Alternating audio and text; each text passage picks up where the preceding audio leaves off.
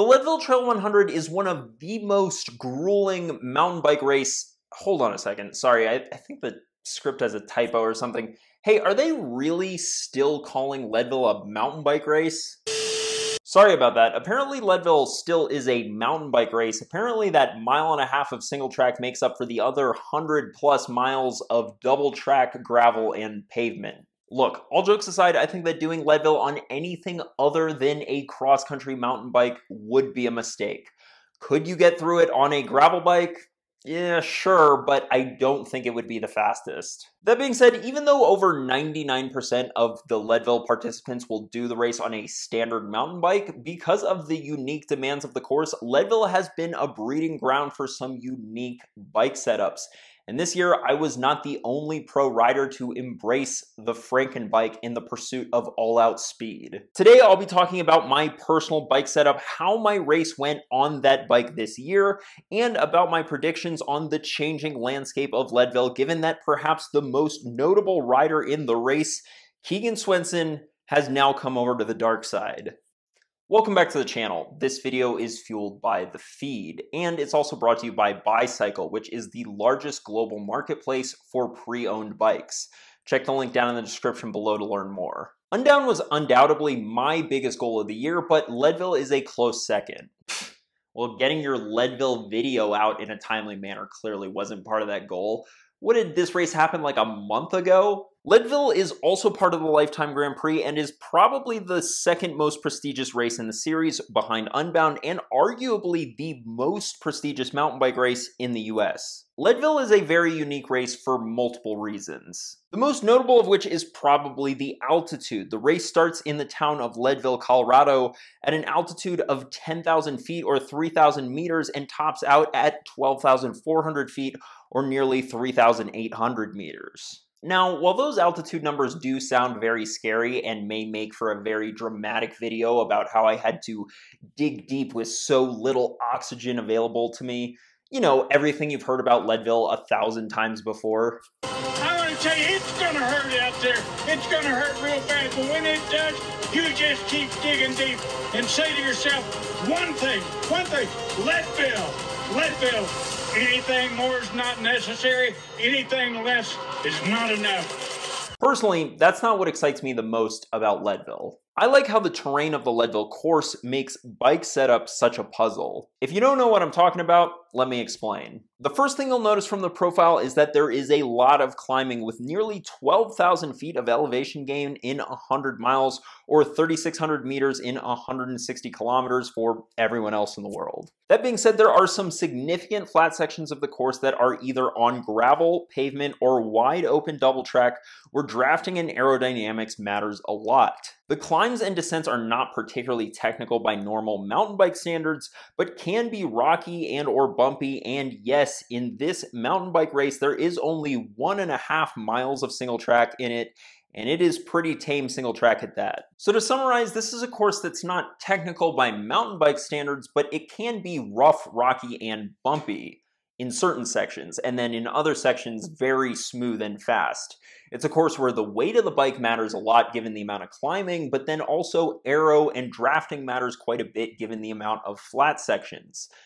Given this information, which bike would you choose? I know, it's not so easy, right? Now, given that this is labeled a mountain bike race, probably almost everyone will show up on a normal cross-country mountain bike. But this ignores a very key component of the equation, which is the aerodynamics on the flat sections. Riding a mountain bike in the standard mountain bike position is probably the least aerodynamic setup possible. However, riding a gravel bike ignores the fact that a lot of the course is extremely bumpy and massive amounts of time will be lost on the descents, and the bike will probably be less efficient on the rough climbs as well. So I'm not going to beat around the bush anymore. Real fans of the channel will know what I rode for this race last year, and with the amount that I talk about drop bar mountain bikes on this channel, I think some of you are probably tired of hearing about it. But yes, this year I did put drop bars on my mountain bike. again for this race, and I'll talk about that more in just a minute. But first, I think I have to address this before I move on. Those of you who followed the race already know that I was not the only pro to break the status quo with my Leadville bike this year. The course record holder and the far and away favorite to take the win, none other than the current king of US off-road racing, Keegan Swenson, ditched his standard mountain bike bars that got him the course record last year in favor of drop bars, and one of his training partners and fellow hitters, Russell Finsterwald, did the same. Yeah, this race was about to get very interesting. Well, I guess that is if you find very niche corners of cycling, like putting drop bars on a mountain bike, interesting. Ugh. I don't know if you guys realize this, but this is the worst thing that could have possibly happened to cycling.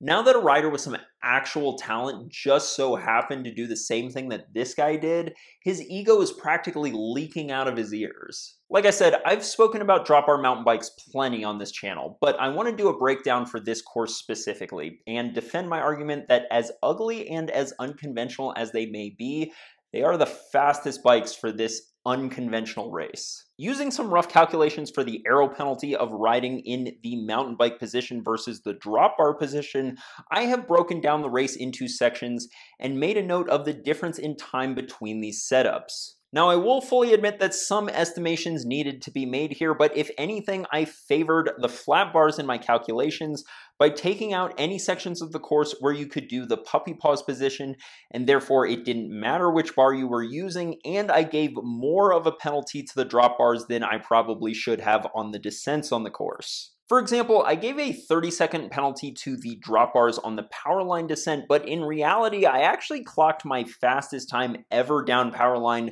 with drop bars last year on race day. Those that are more familiar with the Leadville course can pause the video and check out my calculations for each section, but the final result is clear. The drop bars beat out the traditional flat bars by over 6 minutes. Is 6 minutes going to take you from, I don't know, 17th place to the win? No, it's not.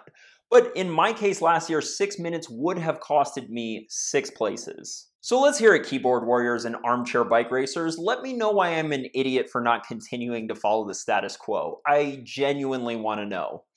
Inevitably, no matter how much math I do, I will still get comments like, all this work just to get beaten by a guy with flat bars, and you know Keegan Swenson had flat bars when he won, right?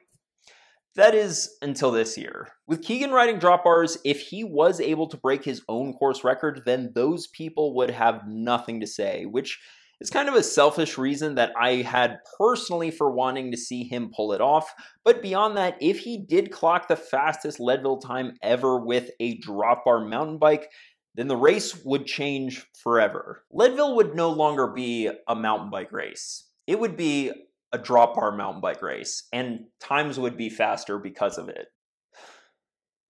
See what I mean? Okay, that might be one of the longest intros to a race report video that I've ever done, but I really wanted you to get the full context of what was about to go down here. With that though, let's get into how the race played out. Because of the altitude of this race, pacing is extremely important. Quite a bit more important than at sea level, because it is extremely easy to blow up when you're this high. Last year, I paced the race almost perfectly, doing nearly the same power on the last climb as I did on the first climb, which for me was a target of 280 watts. 280 may not sound like a lot, but that would be a sea level equivalent of 345 watts. Yes, this is Leadville, so I get to do that thing where I overinflate my power numbers by giving you the much more impressive sea level equivalent. Anyway, this year in training, my power at altitude was looking quite a bit better than last year, and I was doing easily 20 to 30 watts more during my intervals. As a result, I decided to bump that climbing pace up to 300 watts, which would be a sea level equivalent of 370. Whew. I'm sweating just thinking about it. Here's how it went. The race starts with 6 miles of slight downhill road and gravel before starting the first climb, which only required an NP of 220 watts to stay in the peloton, but when we hit the first climb, I quickly adopted my own pace and let the others sprint away from me at a pace that was far from sustainable. Again, if this race was at sea level, I wouldn't be doing this. I would be trying to stay with the front group for as long as possible, but this is probably only a good strategy for the top 10, maybe even top 5. Yes, drafting matters at this race, but arguably pacing matters even more. Sticking to my plan, I did an NP of 3:07 for 22 minutes on the first climb of the day and found myself in a group containing the likes of former winner Todd Wells and other strong riders like Zach Colton. Despite this, most of the pulling between the first and the second climb was done by me, as I was probably the one that stayed the most within their limit on the first climb, or everyone else is just a smarter tactician than I am, and they let that idiot with the drop bars do the work on the front. At the top of the first climb, I was sitting in 36th place, but when you pace yourself correctly at Leadville, you will end up catching a lot of riders that did not pace themselves throughout the race, which is what I intended on doing. I led into the second climb up to the powerline descent, but Zach Colton passed and dropped me on this section, and he was the only rider in this group of about 10 to do so. Even on this second climb, I was already catching riders that had gone out too hard, and by the top, I was now up to 30th. And on that climb, I did another 304 watt NP for just under 24 minutes. At the bottom of Powerline, I found myself in a decent group containing about 10 riders. Again though, I found myself doing the majority of the work leading into the Columbine climb, which is the biggest climb of the day that goes up to the halfway point and the turnaround. The one exception was Tiago Ferreira, who's got quite a resume including world championship titles and the Olympics in 2016. He was willing to trade poles, but mostly on the climbs and rolling sections of the course. I don't mean to stroke my own ego too much, but I do think that my superior aero position was too much for anyone to match anytime we were riding on a flat or slight downhill section. And anytime somebody pulled through, we significantly reduced our speed, and I had people to catch, so I just stayed on the front. This meant 277 watts for a little over an hour, and to be honest, this may have been a mistake, or maybe I'd just been going too hard for the entire first third of the race, because then we hit Columbine. As I started up Columbine, I still felt pretty good. I was holding 300 watts, and I was catching riders. About halfway up though, I started to realize that this pace was too hard, which is fine because we are going up in altitude, so I was okay with letting my power drift down. As I approached the top though, I really started to crack, and my power did a bit more than just drift. In fact, in the first 30 minutes of the climb, I did 299 watts NP, and then in the second half, that dropped to an abysmal 259 watts, making for 282 watts for an hour of the entire climb. Now, to be fair, 259 watts at this highest altitude point of the race is a sea level equivalent of 332, so not a bad pace by any means, but I had fallen off the mark. When I got to the bottom though, I quickly realized that the second half of this race was going to turn into a death march in the very near future. The fatigue had set in, and I attempted to mitigate it by taking on more food, but nutrition wasn't my issue here. Luckily, I found myself in a decent group of about 5 riders to work with on the flats, and at this point in the race, I was battling these riders for a top 20 spot. On this rolling section of the course with this group, I managed an NP of 246 watts, which, as you may remember, is over 30 watts less than what I did on the way out. Things would get really ugly when we hit Powerline though, and I found myself dropped from that group managing just 240 watts for 36 minutes. I felt absolutely awful at this point in the race. I imagine most people do, given that it's so late in the race and it's such a tough climb. But I started to reevaluate everything I'd done leading up to this point. Last year, I paced myself so well and was putting out such good numbers on this climb, and this year I was crawling. I think it was clear that I had just chosen a pacing number that was too high. Luckily though, I still had Braden Lang as a carrot to chase, and by the top, I passed him and dropped him. On the final climb of the day, I actually got a bit of a second win and managed 273 watts for 25 minutes.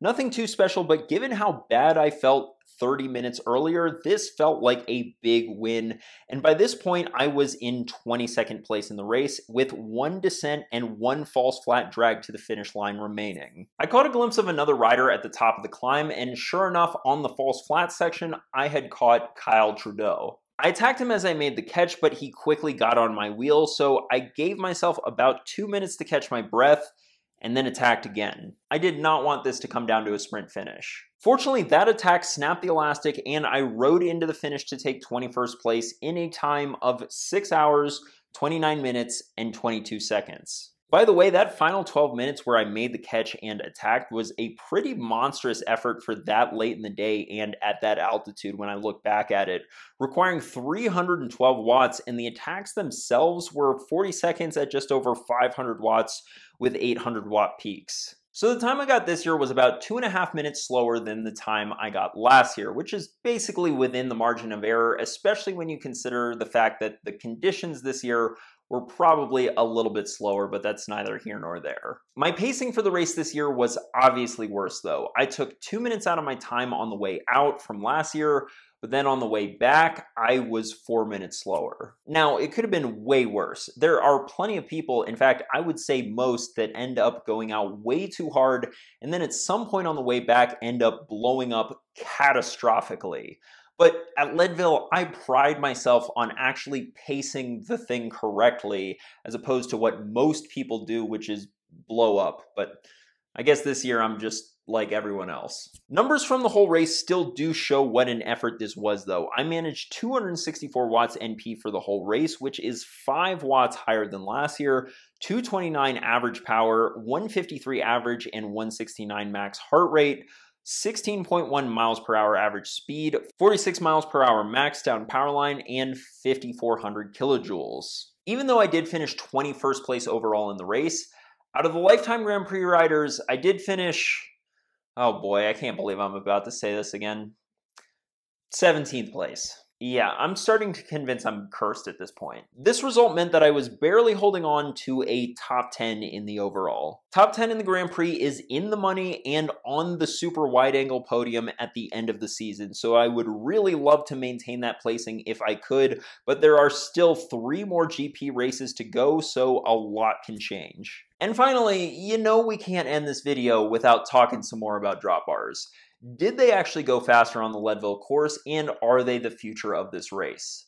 Well, if you just look at the results page, then maybe not. Now, I did drop bars last year too, so it's not really a great comparison, but the rider we all had our eye on, Keegan Swenson, did not break his course record on the drop bar bike this year. In fact, instead of going 6 minutes faster as I predicted, he actually went 6 minutes slower, but he did have a flat tire and had to ride for probably 5 miles with that flat. Keegan almost never flats either, so the only thing that I can assume is that this is the spirit of mountain biking punishing him for taking things too far. I have no idea how much time that flat cost him, but I can assume it was a decent amount. Well, if there's anything that I've learned from watching your career, it's that the more you care about marginal gains, the fewer races you win. Keegan, turn back now before it's too late. Russell Finsterwald was the only one of the 3 of us that ended up clocking a faster time, saving about 4 minutes over his time from last year, and given that the course conditions were probably slower this year, that is impressive. So, are we going to see drop bars take over Leadville next year? Probably not, but I do think that we will see more drop bar mountain bikes at Leadville than we ever have, but we are going to have to wait a little bit longer before a drop bar bike holds the course record here. Thanks for watching. If you want to follow my racing closer, be sure to check me out on Instagram. If you enjoyed this video, be sure to give it a like, subscribe, and share it with your cycling friends. I'll see you in the next one.